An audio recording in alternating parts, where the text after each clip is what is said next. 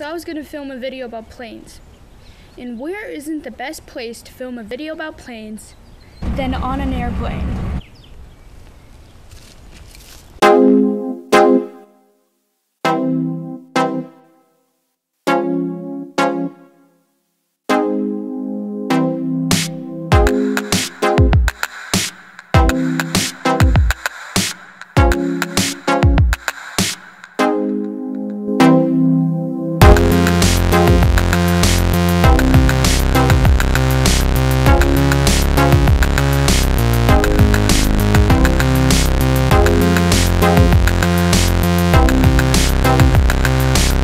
For airplanes with propellers, the concept is simple.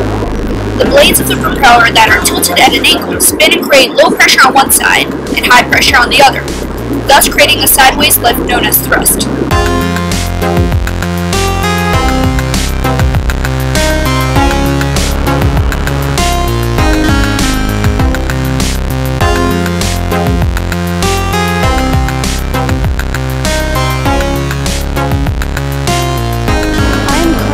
The Air and Space Museum of San Diego.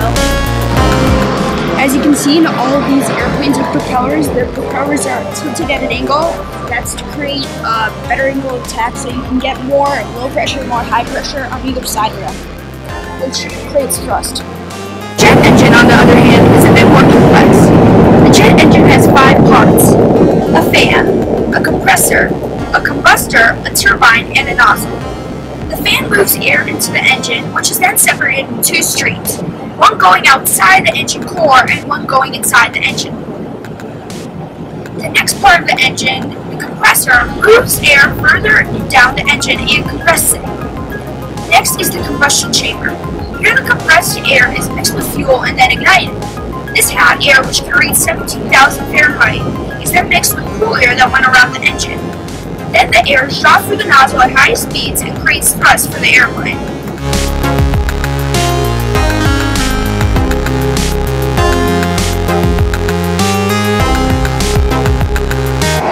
Here we actually have a General Electric motor jet engine.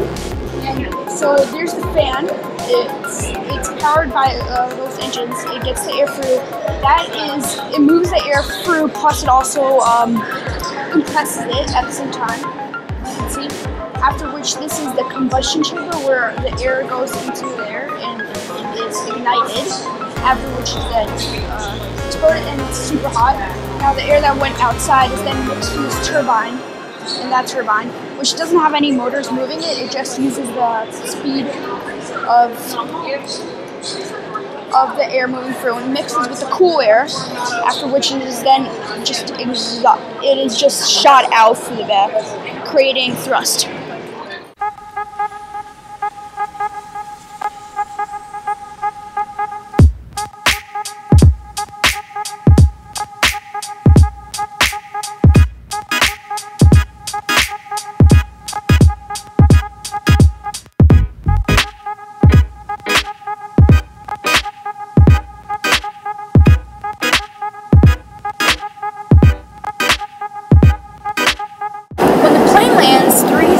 Must happen. First, the air brakes open. This type of air friction is called drag for the airplane.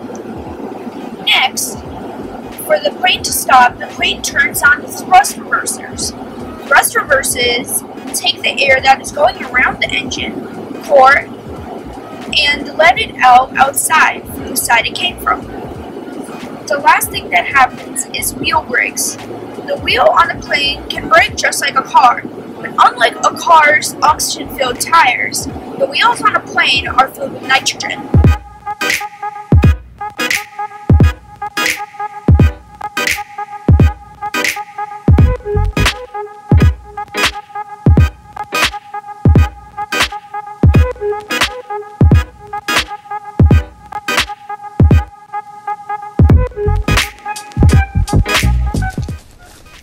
Basically, like, comment, and subscribe, and this is what I'm going to be doing next week. Maybe. I'm not sure if I've filmed that yet. If I have, you wouldn't be seeing this.